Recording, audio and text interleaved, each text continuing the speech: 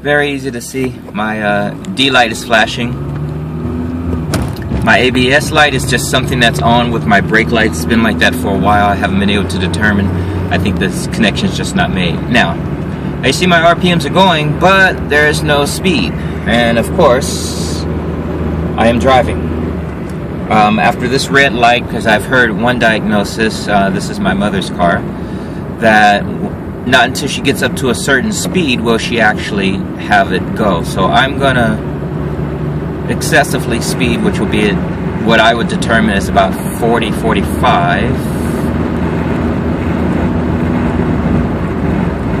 And I've got no response. She says some days it works, some days it doesn't.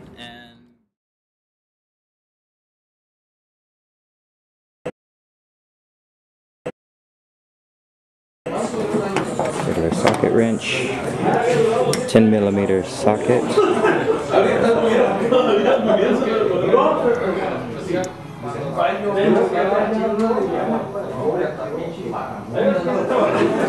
10mm socket, an extension, Phillips head screwdriver. Other parts that I will be using. I've got 2 of them. These are used second-hand pieces that I'll be using as examples to make sure that the part that I'm changing is going to be the correct part to fix the problem. This is what I am doing. Of course, you, knowing that this would be your problem, would go ahead and do your interchange with the actual part, brand new or rebuilt, of course. This is one type. This is the exact same unit, but it just has a lead extension. Alright, so this is the engine passenger side of the Honda Accord 83. What's going to do it? It's going to need to remove this bolt, this tube, from connecting here. Over on top, there's another tube and a screw. Go ahead and get a closer look at those 2 pieces.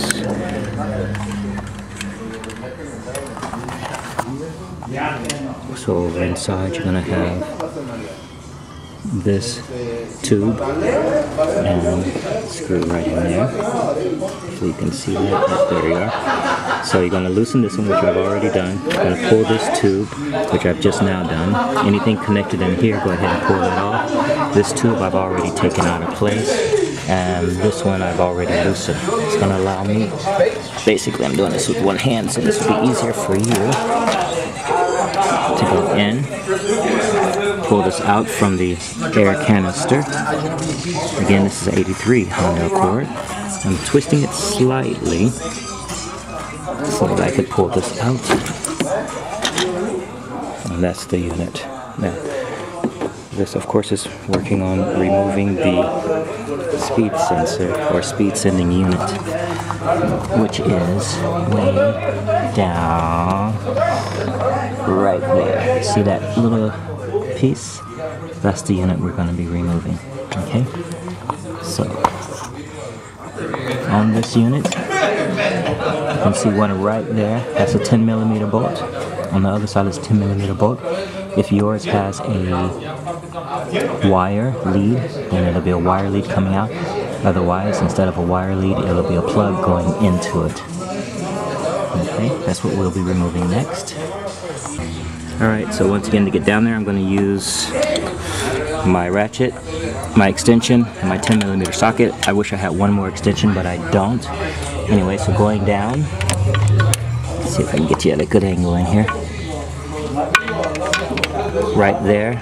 Now I've got it on one bolt. See that right there? Bolt. There's the unit. There's one bolt right next to it. So I've got it locked on that bolt. Again, for placement, I'll back off a little bit so you can see that. See, it's on the side of the engine. Going down. So I'm going to remove that one.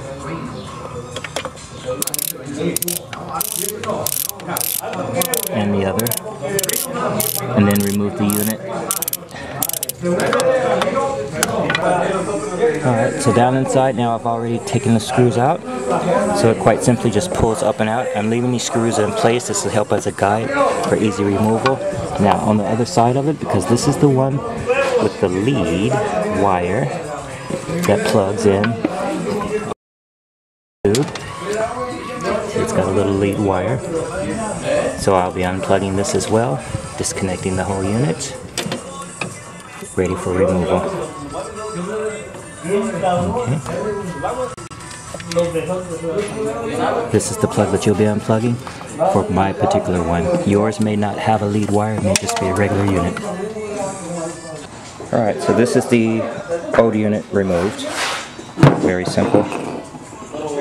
Of course it's going to look good. You don't know. This could be the electronics inside. So, and then there's a pin that goes with it. Make sure you also replace the pin. This pin basically sits in here, which helps to spin the unit. Once again, the pin sits in here, which spins the unit and allows for the readings to be sent so that it knows what speed your vehicle is going. Useful information for you as the driver, and of course your CPU for knowing what gear to put the transmission in. Mine is automatic, of course. You'll notice that it has these two pins here. Get a good view on it. You want to line that up, and I recommend that you put the pin first inside the transmission in so that you don't lose it trying to slide it in like this. It will hold it, but it just seems to me makes more sense to put that pin into the transmission side first. So from the unit that I'll be replacing it with, quite simply going to pull that pin, going back to my engine. You can see it right there. I'm going to go down to it, place that pin back inside a little groove. Get a good shot of it. I don't think I can get a good shot, so I'm just going to go ahead and place it. The pin is placed right there inside of that little groove. Zoom in on it for you. See if it'll focus.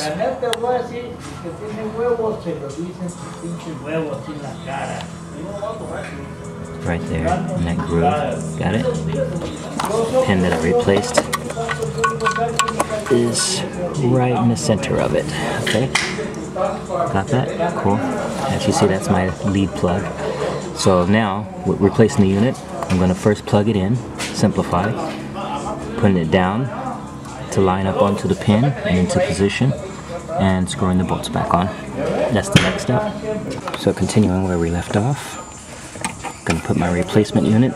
Once again, for mine, it's a used unit. This is mostly just to verify that this is my actual issue. I know my vehicle has many issues. So putting the pin harness back on, back together. Simple enough. This is hard doing it with one hand, so this should be a lot easier for you guys. You see the alignment? That hole in there is what I'm going to put the top of that pin or the other end of that pin onto, and then align in place. So I'm just basically reaching down. You can feel as you get the holes close to where they should be for the bolts to line up, that your pin and its hole, coordinating hole, synchronized hole, will line up, and you'll be able to slide the unit on there. You just twist it a tiny bit. Can you see this? There you go. So lining that up, putting it in place. Kind of use your imagination with it a little bit.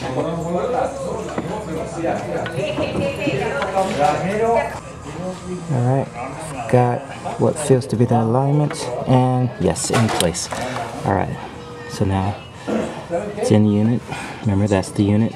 That's one of the bolt holes. The other bolt hole on the other side. So now I'm just going to screw it back on. These are my 10mm bolts that I took off from before, so of course don't throw those away, don't lose them. That's the next step. Yeah.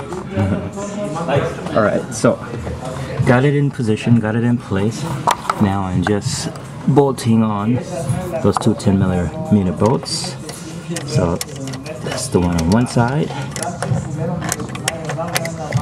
Good extension is very crucial for using this, for doing this appropriately. And since I'm doing this with one hand, that's why you have the pauses in the video. I've done this finger tight first, just to make sure it's in place, and then I'll go back and tighten it with the actual socket driver, which now they're both finger tight. So socket driver in place, as you see, going here, going down, going through to get to it. Nice and tight, yes. Other side, a little bit further in for the other side one. See, it's down there. That's the one that I'm getting to. There it is. Lock onto it and tighten into position. Ready to go. In position, ready to go. Alright, plug pin is already pulled in, so now I'm doing the reverse of the air filter tube, which is putting it back in. Again, putting it back in, easy enough, little angle goes in there, clips on, simple enough. Okay, other side goes in here. Air canister, by the way, mine is already loose as well. Of course, you will want to loosen yours if you want it just as easier. Going into place. There we go. Make sure it's seated properly. I'll go to the edge. Perfect. Here. Put your tube back in. Put your next tube in. Tighten your screws. This one. And this one is what I'll do next. Do that off camera. It's not necessary, all of you should know how to do that. Next one is testing to see if now my speedometer should be working. Alright, now this is after the unit is replaced. Let's see if it's working. I'm gonna go down the streets. Yay, I've got speed. Transmission drives a lot better now, and yes, I am moving. Very easy to see. So I have to go with successful in two reasons. One, that was my issue. Two, the used one I have seems to be working fine. So for myself in particular, I will be using, I'm going to a stop now. I'm going to U-turn it. For my particular experiment, which is checking to see if that was the actual issue, by replacing it with a used one that I knew that worked, I am actually going to go ahead and leave that used one in there, and if it breaks down again later, then I will replace it completely with a brand new one, knowing that that's what my issue was. Making a U-turn right now, so that's why you can't really see things too well. Alright, U-turn is completed, so again, going down the street.